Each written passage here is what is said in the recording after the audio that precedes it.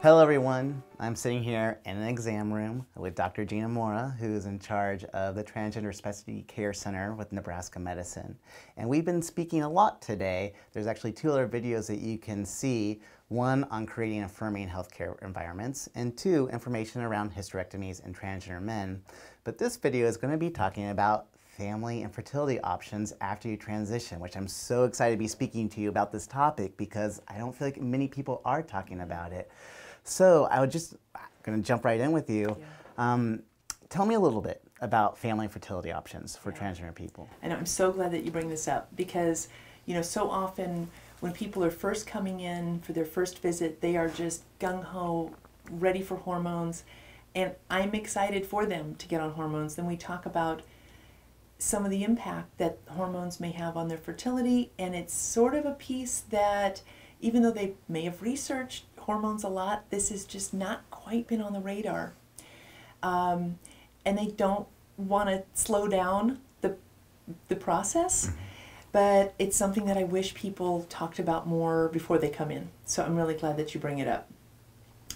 I guess to start with saying that I present it to folks with the best information that we have about the impact of hormone therapy on their fertility, which in the case of either feminizing or masculinizing hormones is that we cannot say definitively that these make people sterile, that they make everybody or even most people sterile. But they can affect fertility for some people.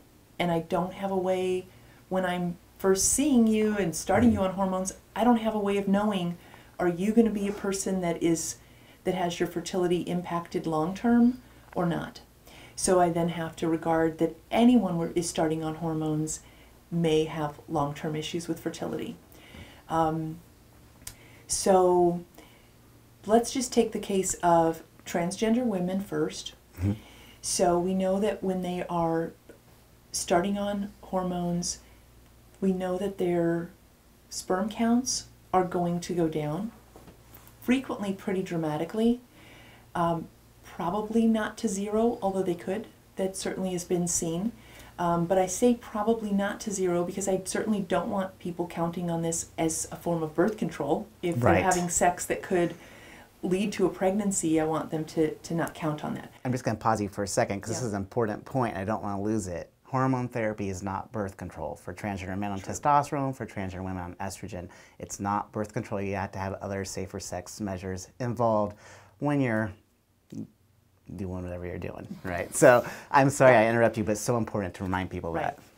But that I would counsel them that in addition to it probably lowering their sperm count while they're on cross-sex hormones, that even if at some point in the future they were to go off hormones, which frankly most trans women do not intend to do, would not want to do, but if they were to make that decision, they could not count on their sperm count coming back up to a range that would make them fertile.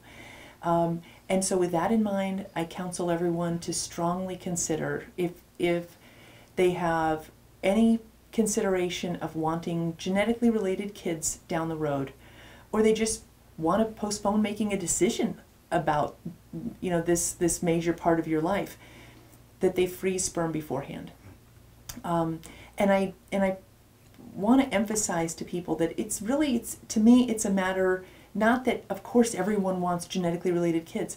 They don't. Some people are quite clear in their understanding of themselves that they don't plan to have kids or that they would prefer to adopt kids.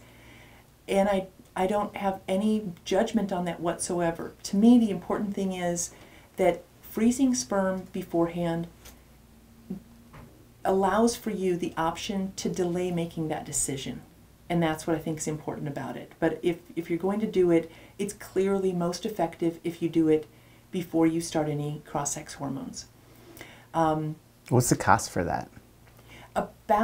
Roughly about $1,000, and then there's an ongoing maintenance fee because you can freeze that sperm really indefinitely. But then you need to pay a storage fee, which is maybe 100 a year, something Okay. like that. So a large upfront cost, Yes. small in comparison over the years for Yes. sperm freezing. Yeah. Great. We don't do that personally, so but there's clinics in Omaha, there's clinics locally that do it, and there are even online services that do it. So for people that the idea of going in to do a sperm collection in a clinic, if that is too off-putting, there are services where they can send you the kit with all the instructions and a freezer pack and all this stuff so that you can do it at home. It's at least the same price, but it just gives you that convenience.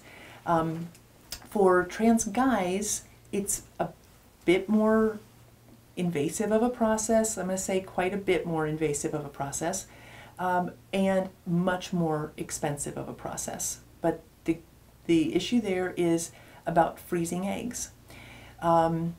This is not at all experimental anymore. I mean, this is over the last 5 to 10 years has become clearly established clinical practice that it is effective. Freezing your eggs is quite effective in terms of being able to use that egg down the road, fertilize it with sperm, and importantly, you yourself, if you still have a uterus, could carry that pregnancy, or a surrogate, your partner or someone else could carry the pregnancy. So the point for you as a trans man is that it gives you the option of having genetically related offspring.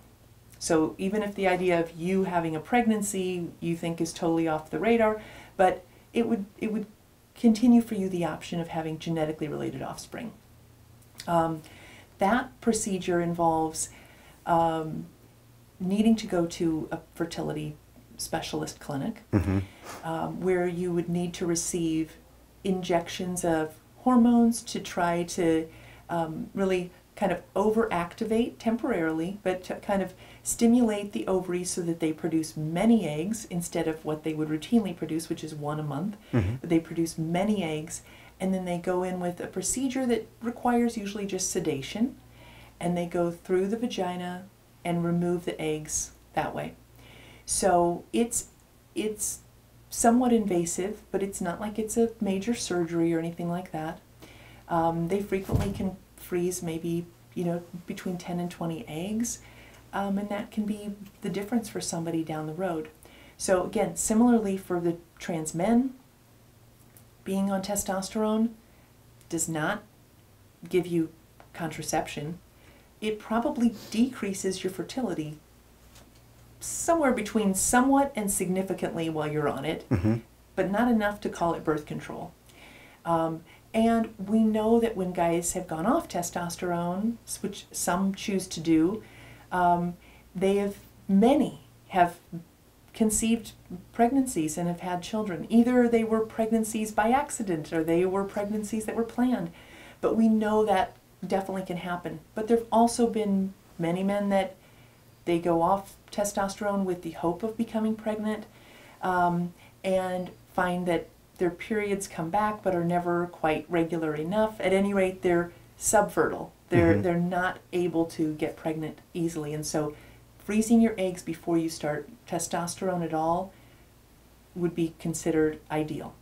Again, that's a procedure that takes at least a few weeks, after your first visit with the clinic, with the fertility clinic, not with my clinic here, and involves this somewhat invasive procedure, and importantly is quite costly, maybe around $15,000. So that can really be prohibitive for a lot of folks.